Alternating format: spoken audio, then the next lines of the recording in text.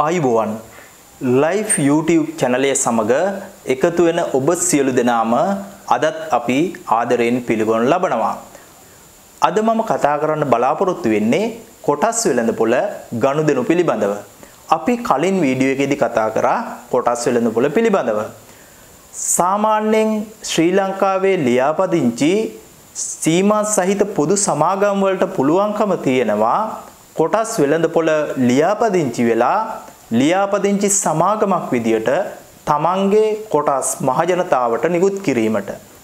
ඉතින් මෙන්න මේම මහජනතාව සමාගමෙන් කොටස් වෙළඳපොළ තුලින් මිලදීගත්තු කොටස් විකිණීම සහ මිලදී ගැනීම සිදුවන වෙළඳපොළ තමයි අපි හඳුන්වන්නේ කොටස් වෙළඳපොළ කියලා. ඉතින් අද අපි පාඩම තුල කතා කරන්න බලාපොරොත්තු වෙන්නේ කොටස් වෙළඳපොළ ගනුදෙනු පිළිබඳව. කොටස් වෙළඳපොළ ගනුදෙනු පිළිබඳව කතා කරනකොට මම මුලින්ම පැහැදිලි කරන්න ඕන කොටස් වෙළඳපොළ ප්‍රාථමික වෙළඳපොළ පිළිබඳව.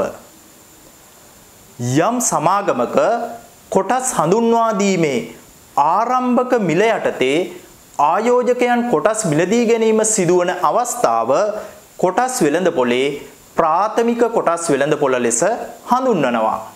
දැන් අපි බලමු කොටසක වෙළඳපොළ මිල පිළිබඳව. කොටස් වෙළඳපොලේ ගනුදෙනු සඳහා ඉඩ ලබා දෙමින් කොටස් සඳහා ඇති ඉල්ලුම අනුව කොටසක් සඳහා අලුත් මිලක් ඇති විය හැකියි. එම මිල එම අවස්ථාවේ කොටසක වෙළඳපොළ මිල ලෙස හඳුන්වයි. මෙම අවස්ථාව කොටස් වෙළඳපොලේ ද්විතීයික වෙළඳපොළ ලෙස හඳුන්වනවා. දැන් අපි බලමු කොටසක ගැනුම් මිල කියන්නේ මොකක්ද කියලා. සමාගමක කොටස් එහි හඳුන්වා දීමේ මිලට හෝ වෙළඳපොළ මිලට හෝ මිලදීගත් විට එම මිල කොටසක ගැනුම් මිල ලෙස හඳුන්වනවා.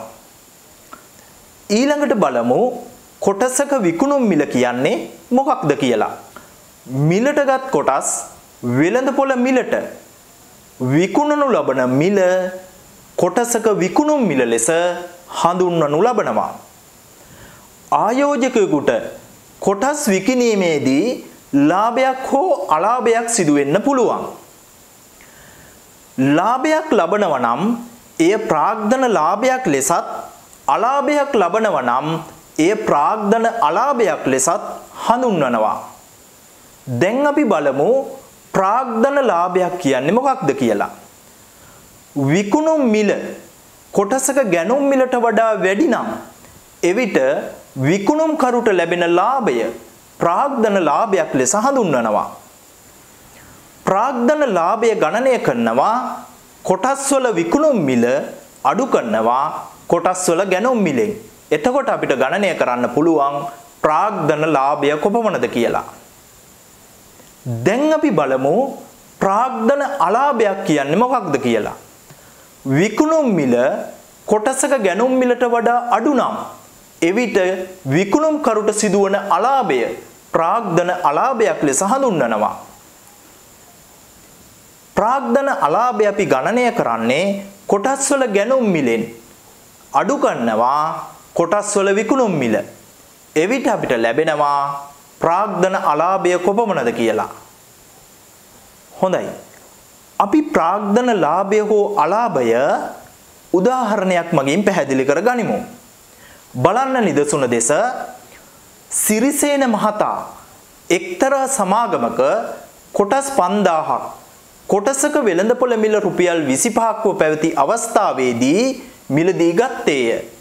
එම සමාගමේ කොටසක වෙළඳපොළ මිල රුපියල් 35ක් තෙක් ඉහළ නැගි අවස්ථාවක ඔහු තමා සතු එම සමාගමේ කොටස් සියල්ල විකුණා දැමීය. සිරිසේන මහතා සමාගමේ ආයෝජනය කළ මුදල සොයන්න. කොටස් විකිණීමෙන් ඔහුලත් මුදල සොයන්න. ලැබූ ප්‍රාග්ධන ලාභය හෝ අලාභය සොයන්න. ප්‍රාග්ධන ලාභය ආයෝජනයේ ප්‍රතිශතයක් ලෙස දක්වන්න. හොඳයි. මෙම ගැටලුව අපි සාරාංශ කර ගනිමු. සිරිසේන මහත්මයා අදාළ සමාගමෙන් මිලටගත් කොටස් ප්‍රමාණය වෙන්නේ කොටස් 5000ක්. කොටසක ගැනුම් මිල වෙන්නේ රුපියල් 25යි. කොටසක විකුණුම් මිල වෙන්නේ රුපියල් 35යි. දැන් අපි බලමු මෙම ගැටලුව විසඳන්න. මුලින්ම අපිට පුළුවන් සමාගමේ ආයෝජනය කළ මුදල සොයන්න.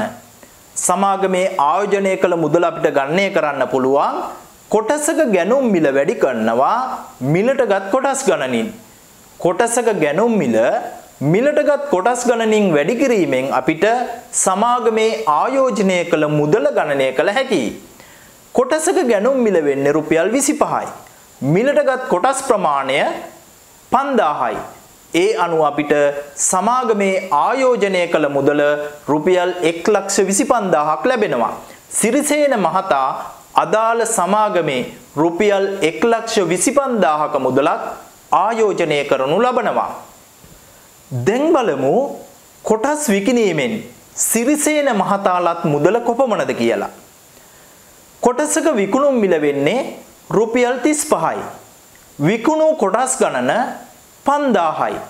ඒ අනුව අපිට ගණනය කරන්න පුළුවන් කොටස් විකිණීමෙන් සිරිසේන මහත්මයා ලබපු මුදල කොටසක විකුණුම් මිල වැඩි කරනවා විකුණු කොටස් ගණනින්. ඒ අනුව රුපියල් 35 වැඩි කරනවා කොටස් ගණන 5000 වන 5000න්. ඒ අනුව අපිට ලැබෙනවා රුපියල් 1,75,000ක්. කොටස් විකිණීමෙන් සිරිසේන මහතා ලබාගත් මුළු මුදල වෙන්නේ රුපියල් 1,75,000යි. හොඳයි. ඊළඟට අපි බලමු සිරිසේන මහත්මයා ලැබූ ප්‍රාග්ධන ලාභය කොපමණද කියලා. ප්‍රාග්ධන ලාභය අපිට ගණනය කරන්න පුළුවන් කොටස් විකිණීමෙන් ලත් මුදලින් සමාගමේ ආයෝජනය කළ මුදල අඩු කරාම අපිට ලැබෙනවා සිරිසේන මහතා ලැබූ ප්‍රාග්ධන ලාභය කොපමණද කියලා. කොටස් විකිණීමෙන් ලැබූ මුදල වෙන්නේ රුපියල් 1,75,000යි. සමාගමේ ආයෝජනය කළ මුදල වෙන්නේ රුපියල් 1,25,000යි. ඒ අනුව සිරිසේන මහත්මයා ලැබූ ප්‍රාග්ධන ලාභය වෙනවා රුපියල් 50,000ක්. සිරිසේන මහත්මයා ලැබූ ප්‍රාග්ධන ලාභය රුපියල් 50,000යි. දැන් අපි බලමු සිරිසේන මහත්මයා ලැබූ ප්‍රාග්ධන ලාභය ඔහු ආයෝජනය කළ මුදලට ප්‍රතිශතයක් ලෙස දක්වන්නේ කොහොමද කියලා. සිරිසේන මහත්මයා ලැබූ ප්‍රාග්ධන ලාභය වෙන්නේ රුපියල් 50,000යි. ඔහු ආයෝජනය කළ මුදල වෙනවා රුපියල් 1,25,000ක්.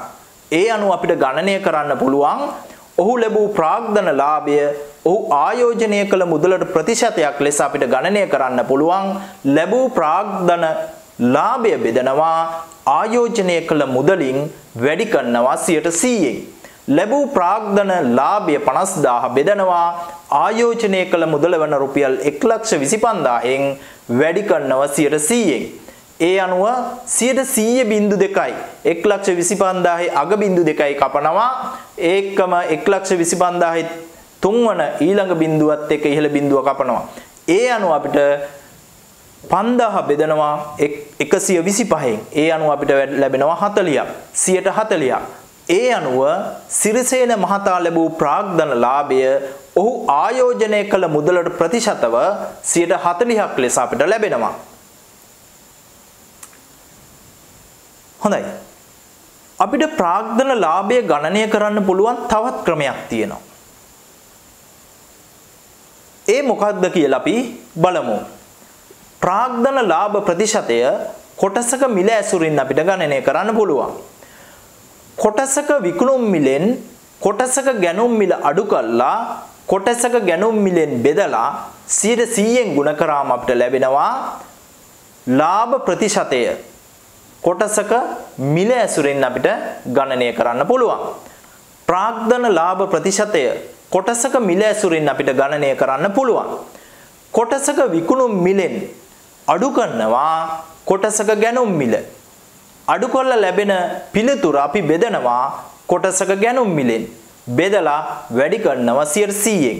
ඒ අනුව අපිට ගණනය කරන්න පුළුවන් ප්‍රාග්ධන ලාභ ප්‍රතිශතය කොටසක මිල ඇසුරෙන්. කොටසක විකුණුම් මිල වෙන්නේ රුපියල් 35යි. කොටසක ගැනුම් මිල වෙන්නේ රුපියල් 25යි. 35න් 25ක් අඩු කරාම අපිට ලැබෙනවා 10ක්. කොටසක ගැනුම් මිල රුපියල් 25යි. 10 බෙදනවා 25න්. බෙදලා 100%න් වැඩි කරනවා. ඒ අනුව අපිට ලැබෙනවා 125න් බෙදුවම 125 4යි. 4 10න් වැඩි කරාම අපිට ලැබෙනවා 40ක්. 140ක්. ඒ අනුව අපිට පැහැදිලි කරන්න පුළුවන් ප්‍රාග්ධන ලාභ ප්‍රතිශතය කොටසක මිල ඇසුරින්ද ගණනය කළ හැකි බව. හොඳයි. අපි තවත් උදාහරණයක් අරගෙන ප්‍රාග්ධන ලාභ පිළිබඳව තවදුරටත් පැහැදිලි කරගනිමු. නිදසුන 2.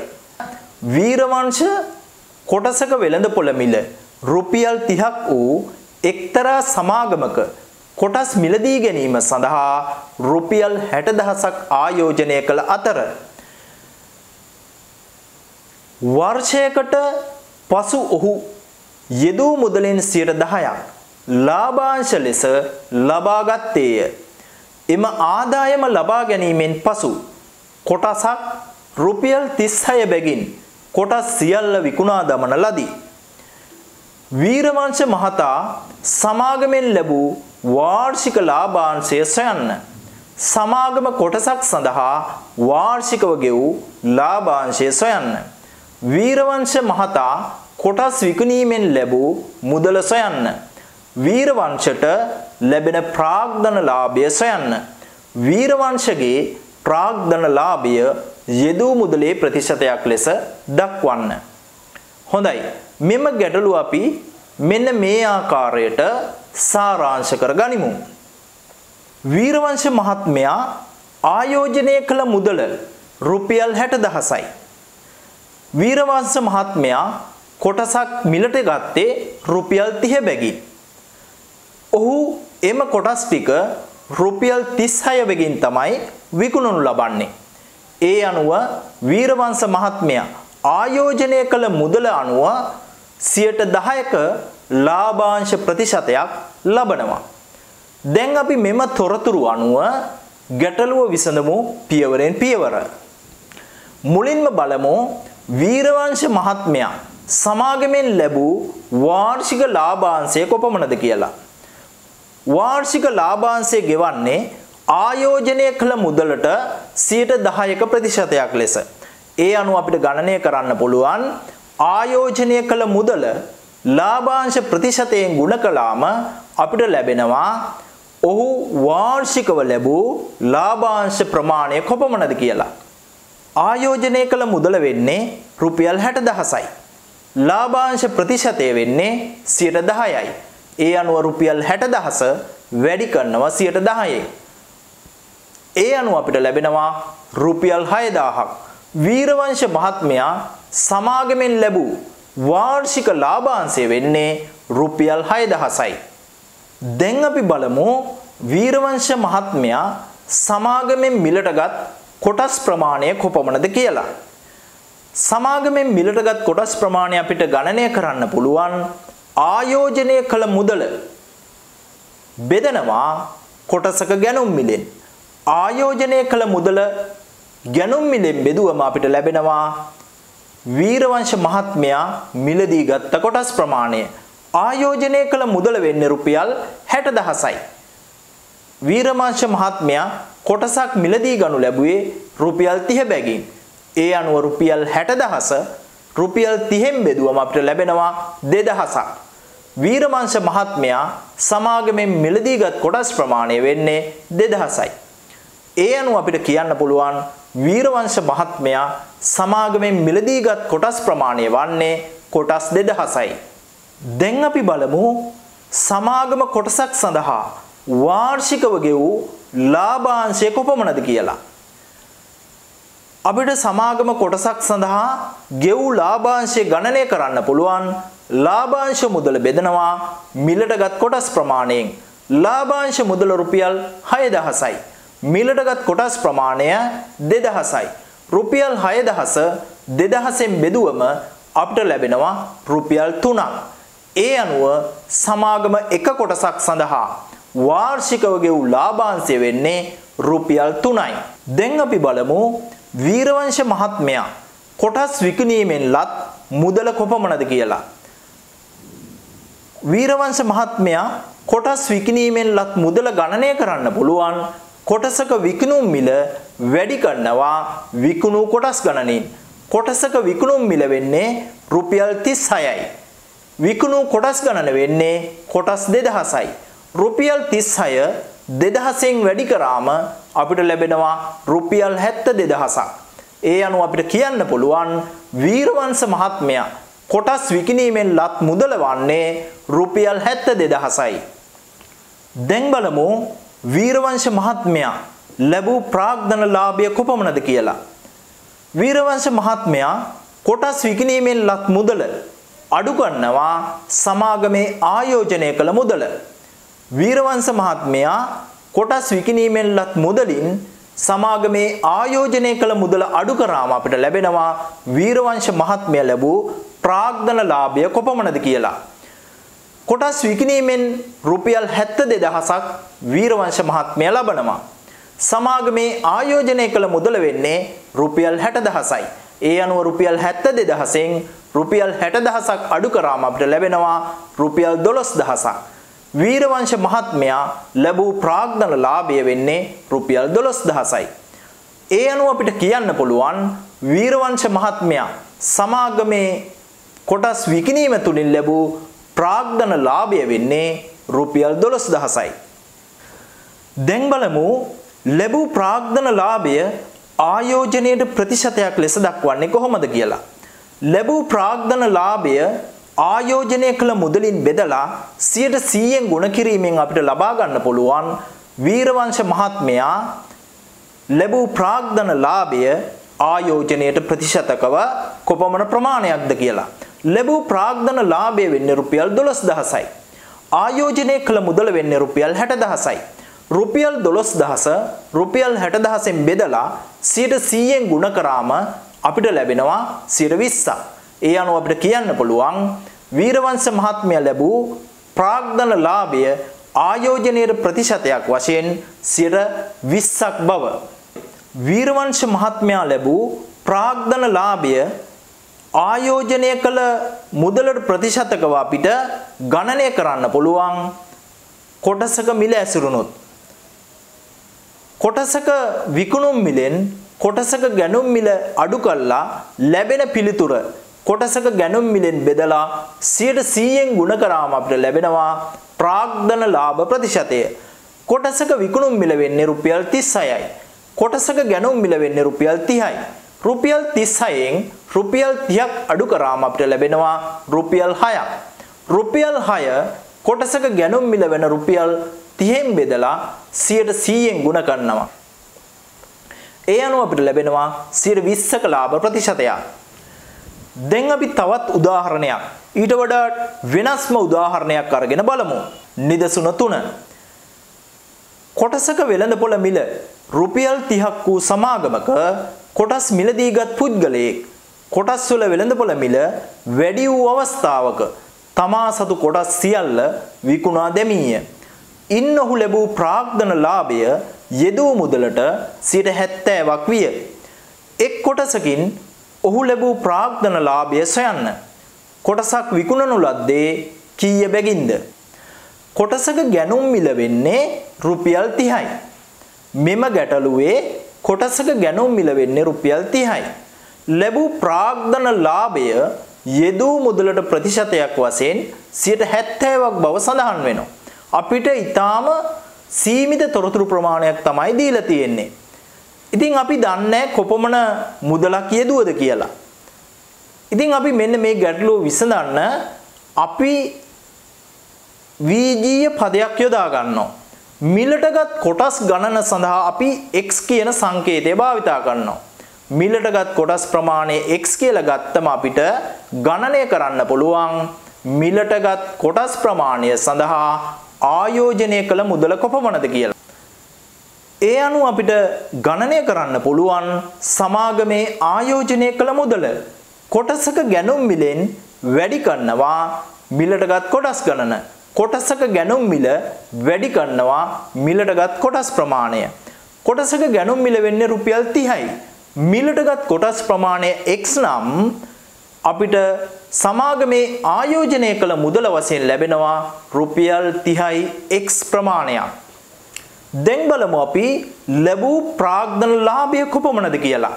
ප්‍රාග්ධන ලාභය අපිට ගණනය කරන්න පුළුවන් ආයෝජනය කළ මුදලින් 70%ක් බව සඳහන් කරලා තියෙනවා ප්‍රාග්ධන ලාභය. එහෙනම් ආයෝජනය කළ මුදල කොපමණද කියලා අපි ගණනය කළා. ආයෝජනය කළ මුදල වෙන්නේ රුපියල් 30යි x ප්‍රමාණයක්. ලැබූ ප්‍රාග්ධන ලාභ ප්‍රතිශතය 70%ක් නිසා අපි රුපියල් 30යි x වැඩි කරනවා 70%. ඒ අනුව අපිට ලැබෙනවා රුපියල් 21යි x ප්‍රමාණය. ලැබූ ප්‍රාග්ධන ලාභය වෙන්නේ එහෙනම් රුපියල් 21යි x ප්‍රමාණය. හොඳයි. දැන් අපි බලමු එක් කොටසකින් ලැබූ ප්‍රාග්ධන ලාභය කොපමණද කියලා. ලැබූ ප්‍රාග්ධන ලාභය බෙදනවා මිලටගත් කොටස් ප්‍රමාණයෙන්. ලැබූ ප්‍රාග්ධන ලාභය වෙන්නේ රුපියල් 21යි x ප්‍රමාණයක්. මිලටගත් කොටස් ප්‍රමාණය වෙන්නේ x ප්‍රමාණයක්.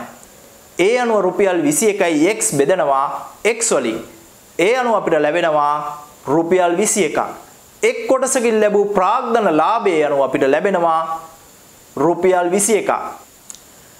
දැන් අපි බලමු කොටසක් විකුණුන ලද මිල කොපමණද කියලා. කොටසක ගැනුම් මිල රුපියල් 30යි. අපි ගණනය කරනු ලැබුවා එක් කොටසකින් ලැබූ ප්‍රාග්ධන ලාභය කොපමණද කියලා. ප්‍රාග්ධන ලාභය අපිට ලැබුණා රුපියල් 21ක්. ඒ අනුව අපිට ගණනය කරන්න පුළුවන් කොටසක් විකුණුන ලද මිල කොටසක ගැනුම් මිලට අපි එකතු ගන්නවා. එක් කොටසකින් ලැබූ ප්‍රාග්ධන ලාභය රුපියල් 21. 30ට 21ක් එකතු කරාම 51ක් ලැබෙනවා. ඒ අනුව අපිට කියන්න පුළුවන් කොටසක් විකුණුන ලද මිල රුපියල් 51ක් බව. හොඳයි. අපි තවත් නිදසුනක් අරගෙන බලමු. නිදසුන 4.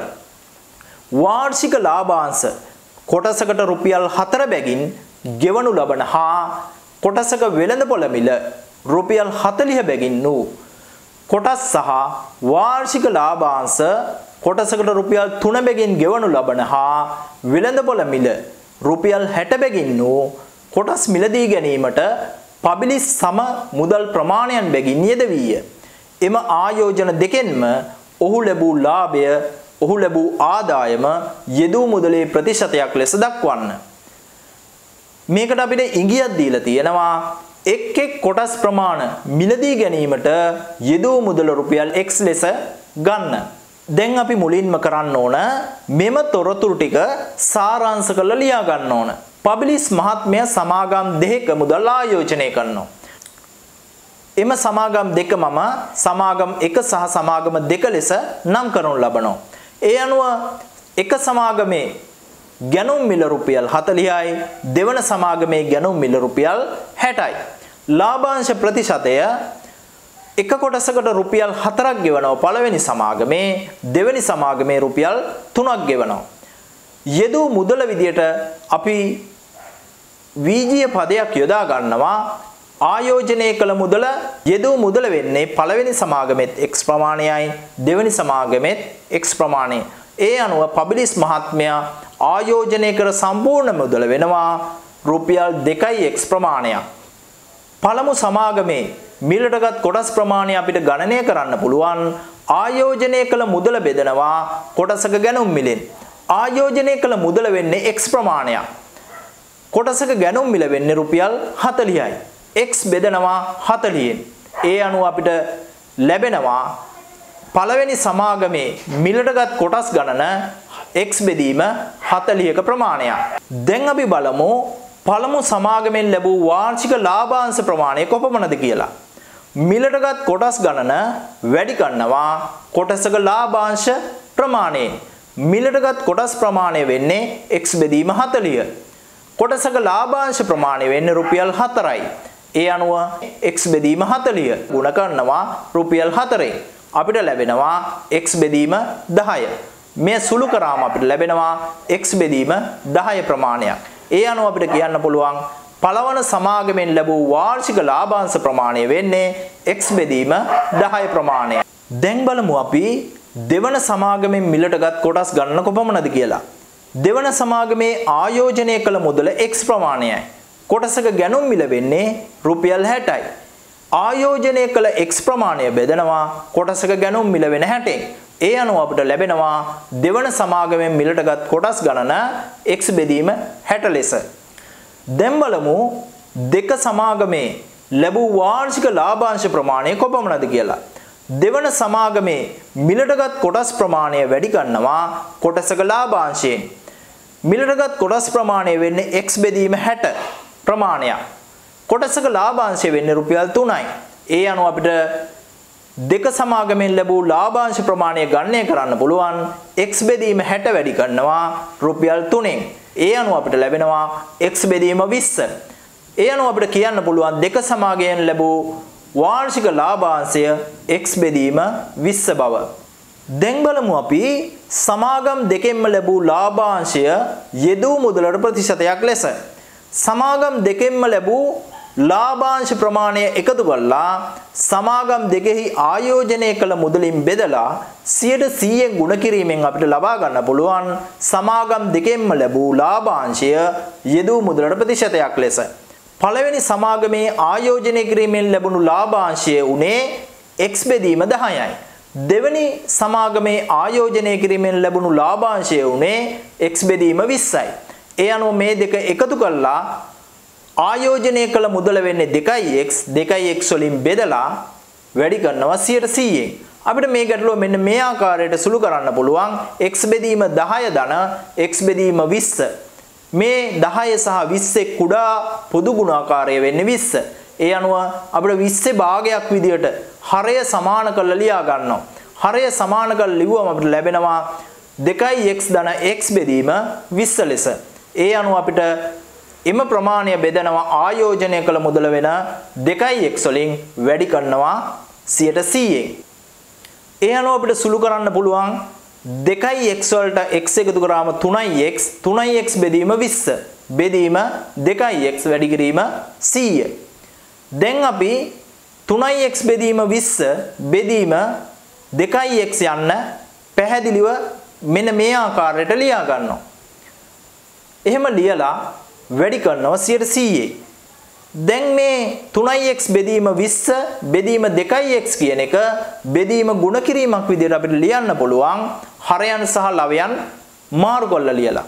ඒ අනුව අපිට ලියන්න පුළුවන් 3x බෙදීම 20 වැඩි කිරීම 1 බෙදීම 2x වැඩි කිරීම 100%.